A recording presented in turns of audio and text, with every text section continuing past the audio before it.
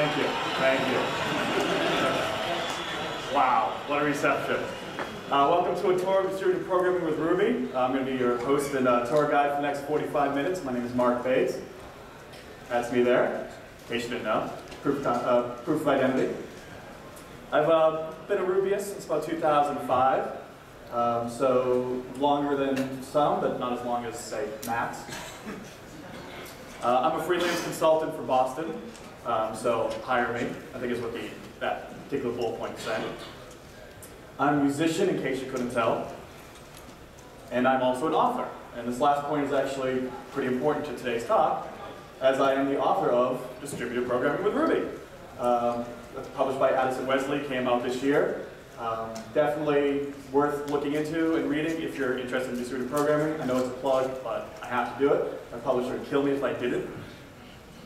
And with that said, if anybody who follows me on Twitter will know that I'm going to be giving away some free books today, which is also pretty exciting. And there's just very simple rules to this little game. You got to tweet me at Mark Bates. And during the show, I've got 5 images in my slide deck from TV shows and movies. So the first 3 people to tweet me those 5 TV shows and movies win a copy of the book.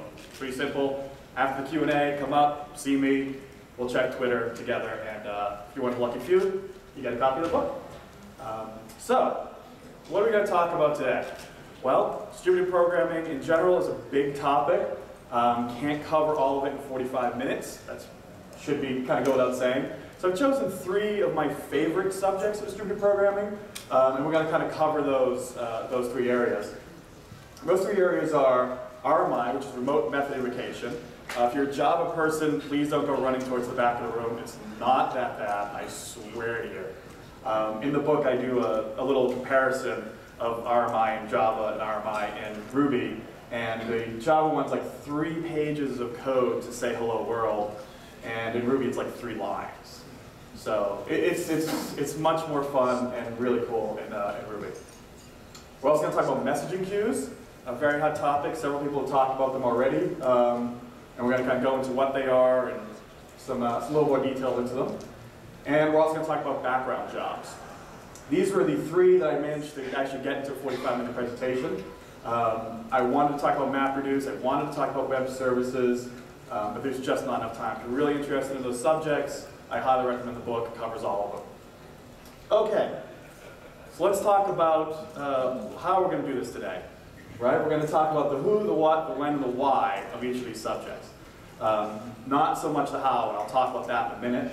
What I really want you to do is walk away from this talk knowing what a message queue is, or what a background job is, when you should use it, why you should use it, and then who are the kind of big players in each of these areas. It's very important. A lot of people come to these conferences and you sit in the back of the room and you listen to the talk and you think, oh, that's fucking cool technology, and you go home and you use it, and you're not using it the right way. And it's not that you're doing it wrong, you're not programming it wrong, you're just not using it when you should be using it. So it's very important to understand when you should be using these technologies and why you should be using them, not just because they're cool technologies. And that's really what I want you to pull away today. So I know you're probably saying to yourself, you know, the how is why we're here. We want to figure out how to do these things. So what's the point if we're not going to talk about the how? And again, it's really about the when and the why. Very important. We will look at code. We will talk about the code to help illustrate the points about each of these technologies. But to go into them into detail that they need to be covered in, it's too much for 45 minutes. And I've seen too many talks where it's just code after code after code, and flying through it, and you don't really get anything out of it. So take this away, again, check out the book perhaps. A lot of great in-depth coverage there to get into the how of all of this stuff. Okay, this, by the way, is image number 2, for those of you keeping track of the free books going. We're going to talk about remote method invocation now. Some of its aliases that you might know it by are DRb, DRuby, distributed Ruby. Those are a few of the ones here. So what is it? Well, the name kind of gives it away. It gives you the ability to call methods remotely. Server, client, talk together, call methods, serialize data back and forth. Pretty cool stuff, as you'll see. It's in the standard library, so no additional packages needed. Very quick to get set up. You can get set up right now when you're fast enough, you can actually copy down the code that I'm going to put up in these slides and actually run these examples locally. They're that easy to get up and running. So it's also very, very easy, very, very powerful to use. As you'll see, we do some really cool stuff very quickly. It is also extremely dangerous. And we will talk about security here in a little bit. I'm not going to go into great detail, but I will show you a very quick way to wipe out an entire server's file system in 3 lines of code using this. So there's definitely an edge of danger here, and you want to heed that as you go forward. So when and why do we want to use DRb in our applications? Well, said very fast and easy to get set up and running. Built into the standard library, no problems there. Almost zero configuration, and you'll see this in a minute. When using straight DRb, almost zero configuration. That's not including SSL and that sort of stuff. But just to get up and running in your dev environment, pretty quick.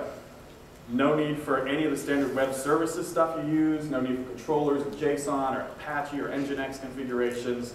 You fire up 2 standard Ruby files and you're off and running. And most importantly, when would you use this? You would use this in a closed environment. You don't want to offer this up to the public. You don't want to say, hey everybody, my DRb port is port 8080. Feel free and start calling remote methods on it. You don't want to do that. You want to do it internally, behind firewalls, in a closed environment. As you'll see when I show you that security example, why that is important. Okay, so here's a quick little graph that kind of shows what a typical round trip would look like when using a remote method invocation. We have a client here, right? The client sends a message to the hello world server saying, say hello for me. The hello world server says, I got that message, I know what to do with it. I'm going to respond with a string hello world. It serializes up that string, sends it back down to the client. The client then deserializes that string and does whatever it wants with it. And serialization is very, very important to what we're going to talk about, and is how this whole thing works. Everything is serialized between these two, and the deserialization, as you'll see a little later, is also incredibly important. So let's look at a quick little demo here. I need to build a central authentication system. I've got 10 or 20 apps. They're all these big apps, and every one of them has usernames and passwords. What I really need is a system where I can send the username and password to it. It's going to check it against the database or whatever way it checks to verify those username and passwords correct. Then it's going to send back a hash of information about that user to me, and then I can do with it as I want. And if not, I want to send some sort of message that says there's been a security breach. So let's look at how we would do this using DRb. Obviously, we could do it with CAS systems that are already built, but this is kind of a little more fun. So we have a user service class here. It's a standard Ruby library, standard Ruby class, nothing special about it at all. On this class, we have an authenticate method. It takes a username, takes a password. We run it against this incredibly complex algorithm for determining whether they're a valid username and password. If they are, we send back some details about this person as a hash. And if not, we return a string that says there's been a security breach. What's really interesting about all of this is down the bottom of this file here, and unfortunately people in the back probably have a hard time seeing it, there's this one line that says start service. We give it an IP address and a port, and a copy of the instance, an instance of the user service class. So we're going to bind the instance of this user service class to that IP address and port, so that other people can then call the authenticate method on it. That's all we've done. We're going to run this in a little and it's going to sit there and wait for people to send it messages.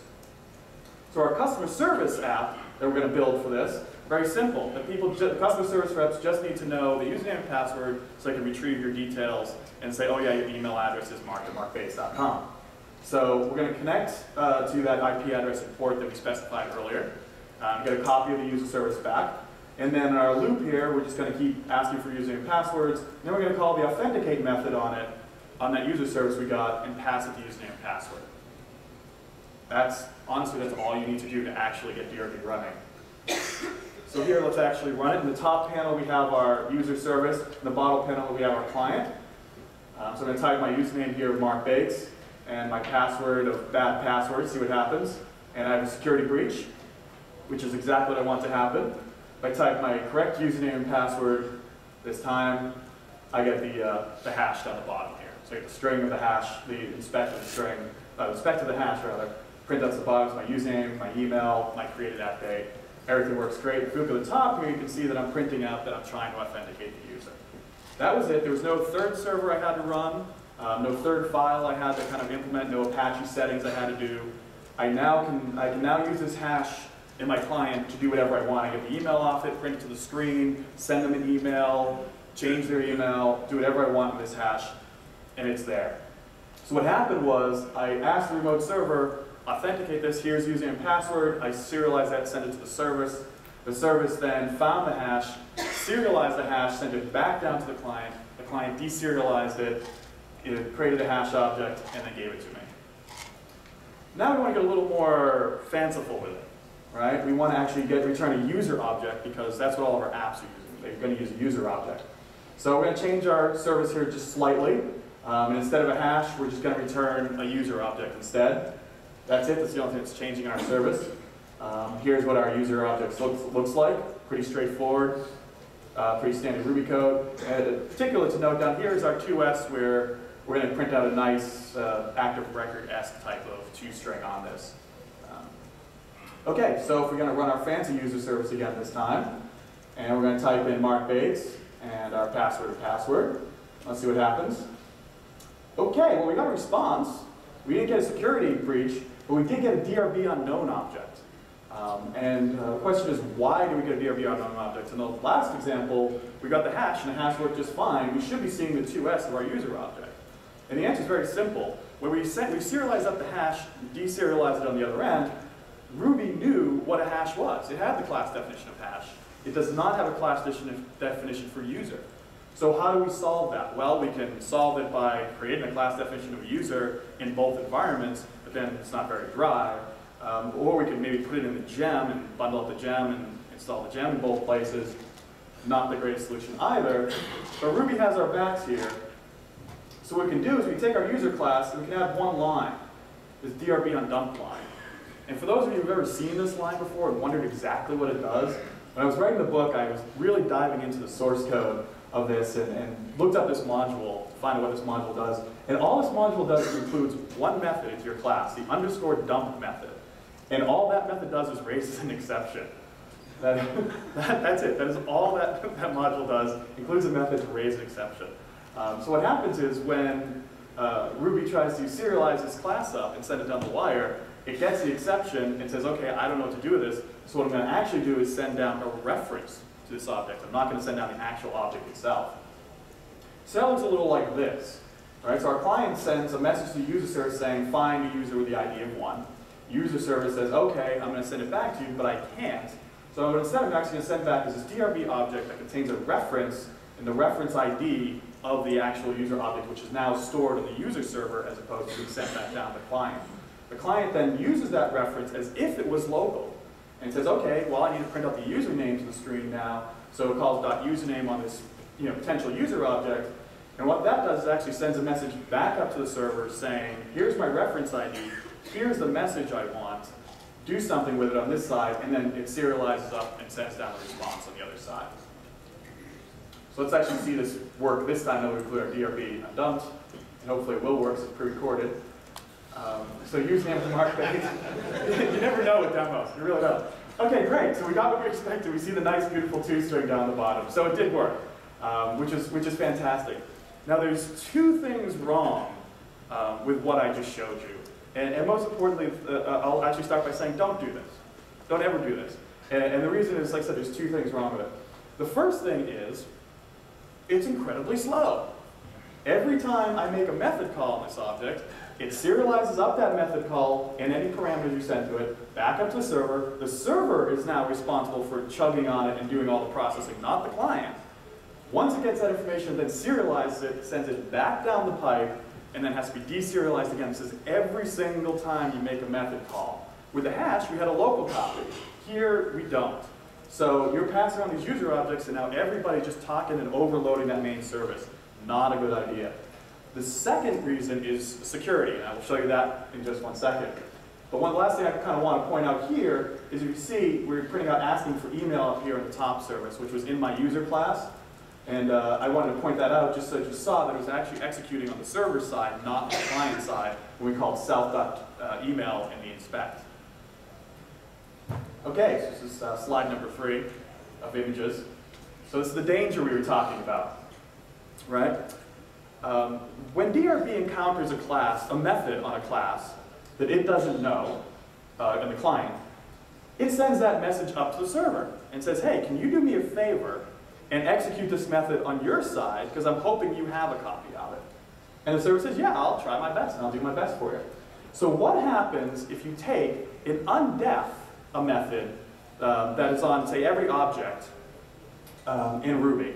You undef it on the client side. What's going to happen is it's going to make that method call on the remote side. So if we have a class, a little Ruby file that looks like this, and we get our DRb object, and we undef instance eval on that, and then we call instance eval with rm-rf star. Do not run this code, by the way. Anybody ever run this code? Please. I really can't stress that enough. I've never actually run this code. I'm taking on faith this code works. So please do not do it. So we undef instance eval, then we call it on the remote object. It doesn't know what to do with it, so it calls back up to the server, and then it says, oh, I know what instance eval is. I'm going to run it, and then it runs the system command and destroys our entire file server. Not a good idea. Please do not run this. Ruby does have our back. There are flags you can set that prevent the entire family of evals from running, and I highly recommend you set them on every single DRb file you ever write. Regardless, you only need to set it once, but set it on every single file, because you can never have it set enough times. That's what I can really say about that. But okay, so that's kind of DRb and RMI in a quick little nutshell here.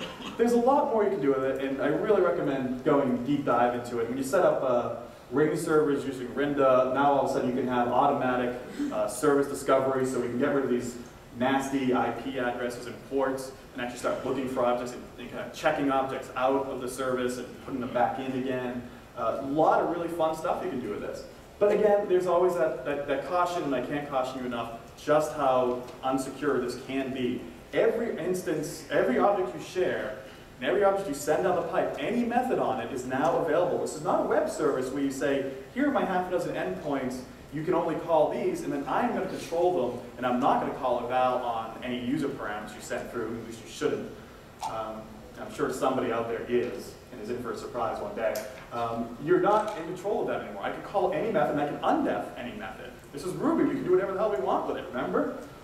So really be very, very careful with it. But it is a lot of fun, and you can do some really cool shit with it. And again, the book goes into a lot of examples and a lot of cool stuff you can do. Definitely check it out. Okay, so who are the big players in this area? Well, DRb and Rinda are really the biggest players. There have been a few others that have tried, but kind of fallen off the line. There's a little gem I wrote called DistribRuted, which wraps a lot of this kind of stuff and does a lot of cool magic where it automatically looks up objects in a namespace and finds them in services and locks them and checks them out. Does all sorts of cool stuff. So if you're going to use it, I would definitely recommend checking that out. Okay, so message queues. This is slide number 4, I think. No, I was just about to say his name in the speedy delivery, but I'm not going to. So what are message queues?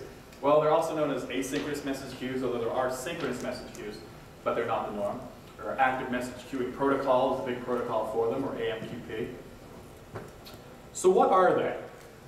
Well, I think the name kind of gives it away. They're a stack of messages to queue. You put messages into it, messages come out on the other end. They typically run on a FIFO system, so first in, first out. You put a message at the top, message comes the bottom message comes out. Obviously when it's processed. Fire and forget. There is typically no interaction between the person putting the message on there, the queue, and then the queue sending back some sort of message to that person. You typically put the message on the queue, and then that's it. Let the queue do what it does. And maybe it puts another message on another queue that you pull off later, but that's not really kind of that kind of communication. It's very fire and forget.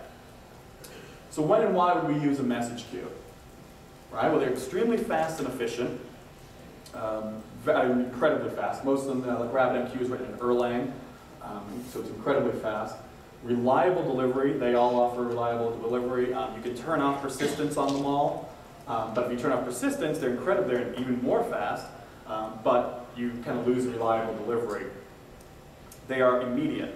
So typically the message itself is not actually stored. When you send a message to you send an object to a database, you say, here's my object, store it, I wait for a response from the database saying it's been stored. With message queues, you say, here's a message, and then you leave. You don't get a response saying it's been stored. It doesn't say, hold on a second, let me just make sure that it's a good message. You just takes the message and you walk away from it. So very immediate in terms of that. And typically there are several workers or processes per queue that are constantly kind of being pushed all these messages, and they're constantly working. And this is an important difference when we look at background jobs in a little bit. It's one of the things that differentiates background jobs and message queues. Here you said you have 3 or 4 or 10 processors all working on one queue. And they're also very good for inter-process communication. So you have several apps. You want to put a message on the, app A puts a message on there for app B. App B comes along, picks it up, and says, oh, thank you. This person's registered, so I'm going to send them an email now, or do something fun like that. Okay, so we're going to do a little demo. For this demo, I use Starling, which is a Ruby-based messaging queue. It was originally written by this little startup in California called Twitter. They used it for a while. I don't think they're using it anymore. It's a fun little message queue. I wouldn't really recommend it for high-scale production because it is all Ruby-based, but it's very easy to get up and running, get started, which is why I use it for these demos. Typically, I use RabbitMQ, which is fantastic, but it's a lot more work to kind of get up and running and to kind of do some of the examples. So I thought simplicity was best for practical demonstration. So let's see what we got here. So we're gonna connect to the Starling server, and all we have to do is run the Starling command line to start up the server, and we'll show you that in a second on a particular address and port.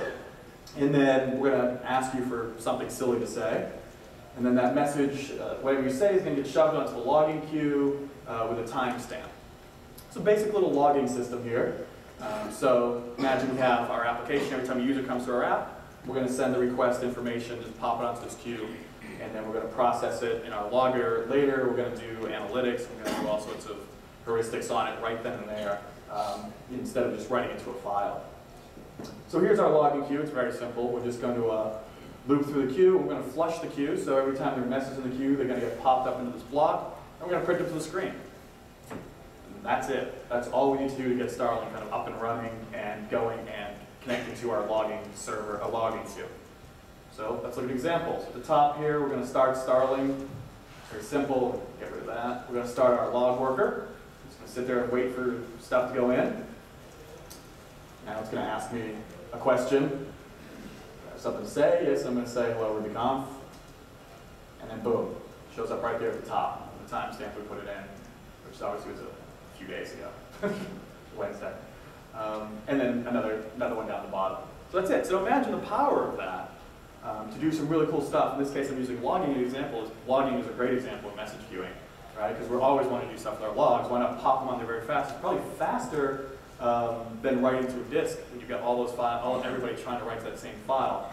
Putting stuff on a queue can be very, very fast. And then let it do processing and formatting and whatever you want, write it to a database or create a pie chart on the other end. All right, so to show you a little more interesting example, we're going to create a number queue, and from this number queue, we're going to send it space-limited numbers. We're going to add those numbers up in our queue. Pretty simple, pretty straightforward. If you don't know what this Ruby code is, I can't help you. So here we go. This is our client. What numbers do you want to add? And it's going to set them on the queue. Here we go. Run our number adder. Here's some numbers. 2 and 2 is 4. And 1, 2, 3, 4, 5, 6, 7, 8, 9 should equal 45. There we go. So there we're doing something a little more interesting. We're giving it kind of a message. We're saying, do this thing, add these numbers together. So you can do some fun stuff with it. You can't really send complex objects, but that's probably a good thing. You know, I probably could have created some sort of number adder class and sent that along with all my attributes. I could have also sent an array. It can deal with basic stuff. You really want to try to stick with your very basic class types when dealing with message queues. One, because if you're creating these large objects, you're really starting to defeat the point of that immediacy. Just take what you have and send it as quick as you possibly can. Don't create large, complex objects. Let the processor do that. Just send over the string. I just sent over a string of numbers that I grabbed. I didn't split them. I didn't send over an array. I didn't spend the time on the client side to do it. Use that immediacy to your advantage. Let the processor do that work for you. That's what it's there for. Okay, so who are some of the big players in this area? Well, we talked about RabbitMQ, which I said is my favorite, one I use all the time, love it, along with the AMQP gem, fantastic. Starling, very good if you're just getting started, want to play with this stuff today. Starling is really easy to do and get up and running very quickly. And ActiveMQ, I don't really have any experience with it, but I've heard lots of really good things, so check it out if that's your thing. Last image. Get your tweets in. Background jobs. And if, by the way, if you guys don't know who this is, I mean, seriously, if there's somebody like, I got the first four, I am totally lost with these two, honestly. Just, you'd be surprised, I guess. It's actually my son's favorite show. He's 3, which is really sad. Anyway, so no aliases on background jobs here. Offline tasks, background workers, you've probably heard them referred to as that. Just by show of hands, how many people actually use background jobs in their apps today? Okay, so a decent amount of people. That's good. That's good. You should be. So what are they? Right? Well, they're dedicated workers to a dedicated task. I probably should have put that on there. And that's a big differentiator from a message queue. Message queue, a bunch of processes just sucking on information and doing something with them. Here, you're actually bundling up information about a very specific task, and that could be a whole bunch of information from instance variables to message IDs, user object IDs, to whatever it is you need to do, large images, whatever. You're bundling it up and saying, here, process this when I tell you to process it in the background.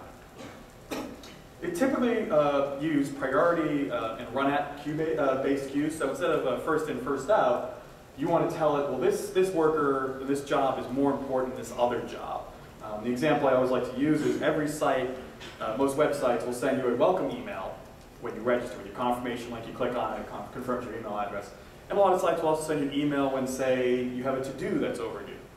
Right? Well, what is more important, the welcome email or the to-do's overdue? And obviously, the to-do's overdue is the most important of those 2 emails. Okay?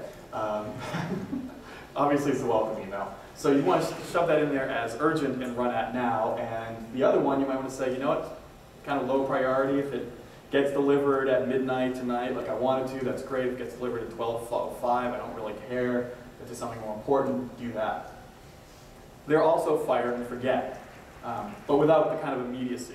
And the reason they're usually without the immediacy is, you'll see in a minute, they're typically database backed or stored by some sort of service somewhere, typically database.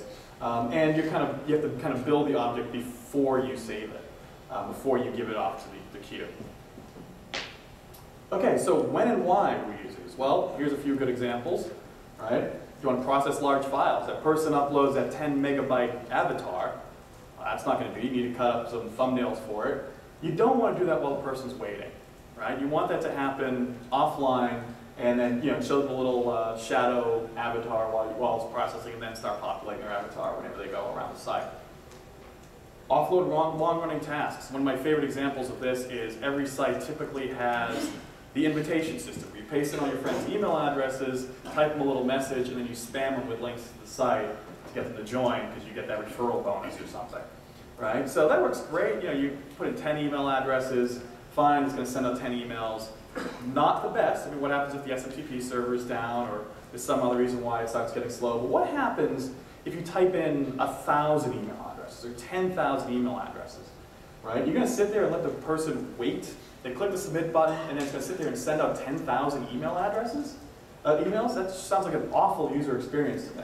Why not take it, shove it in a job, and let that job then sit there and spend its cycle sending out 10,000 email addresses and retrying again if one of those addresses fails or the SMTP connection is down, and just return back to the user and say, thank you very much, we've sent your emails. They'll be none the wiser. All right, like I said, they're typically database backed, so they're very easy to usually get started with. You usually have a database in your application. And again, if priority is important to you, then this is definitely a win over a message queue. And they're also great for recurring tasks. I know you can say, well, we've got cron, we can just run a cron job every night at midnight to do my to-dos, or every hour to calculate up how much this person has used in bandwidth, or every 5 minutes to pull down that hashtag from Twitter. Yeah, you could write cron jobs to do all of those things. But what if you don't have cron? Or you're on Heroku, right? Heroku, you have to pay for an hourly cron. You're not going to get that 5-minute Twitter cron going. Recurring tasks. Very good. They also will self, you can set them to self and re-enqueue. They'll retry for you if there's a problem. It's a great solution to that cron problem. And writing cron jobs kind of sucks. Not gonna lie. So let's do a little demo. I scratched my head trying to come up with a demo to show you that demonstrates long-running background processes and stuff like that. So what I came up with was a little newsreader app. It's going to be the killer newsreader app. Everybody's going to flock to it by the end of this tutorial. And what I want to do is I want to add a URL. I just want to go and aggregate all the articles from that newsfeed. Pretty straightforward. I have this active record class here. Right? It has many articles. And then on my after save, so every time I save this, I'm going to go and get my articles here. I'm going to aggregate them using this aggregate method. So I connect to the URL that I have. I parse the feed. I then loop through the entries of that feed, and then create my article objects. And then my server gets a little sleepy after it does it, so it takes a little second break, and then does the next one. So if you have 20 or 30 articles, it's going to take 20 or 30 seconds minimum to run. That's not including the length of time it takes here to actually connect to the site, length of time it takes here to parse the body, loop through them, do the database creation here, and all that fun stuff. So let's actually see what happens when we try to do this from a user's perspective. I create my Netflix news feed here. I'm going to get the new releases. I click Create Feed. You can see down here it's processing. And we're still processing. And this is just a great user experience. I mean, this is wonderful. What happens if that news feed timed out? Then my session, my browser is going to time out, or if it takes longer than 30 seconds or a minute, my browser is going to time out, and then everybody's going to freak out thinking that it didn't create, so you get that big error message, and I can create it again, and maybe it's going to do it again. And it's just not very good. If we look down here in our log, right, we can see that it took a total of just over 25 seconds for that to actually return back. Now, granted, they have here are their movies and their articles rather up here in the top. I believe that's Jonah Hex, so obviously a good one. But it's there now. But now every time they say this is what's going to happen. It's going to take them 25 seconds to get a response back from the server, and that is just an awful user experience. So how can we use a background job? Now this could obviously have been an image or anything. So how do we change that? How do we make this work? Well, let's change our feed class around just a little bit here. Instead of calling the aggregate method, we're going to call this enqueue worker method. Right? All that's going to do is call this aggregate worker class, going to enqueue it, and give it the ID of the feed. That's it. That's all it's doing. So now when I click save, it's going to enqueue a worker and complete. It's going to come back to the user. Nothing else changed. So here's my aggregate worker. I'm using delayed job bundle covers, which is a great system for doing background jobs. And using a gem I wrote called DJ Remixes that gives you unique workers, re-enqueuable workers, hop-to-hook support, some hooks, some really kind of cool, fun stuff. Using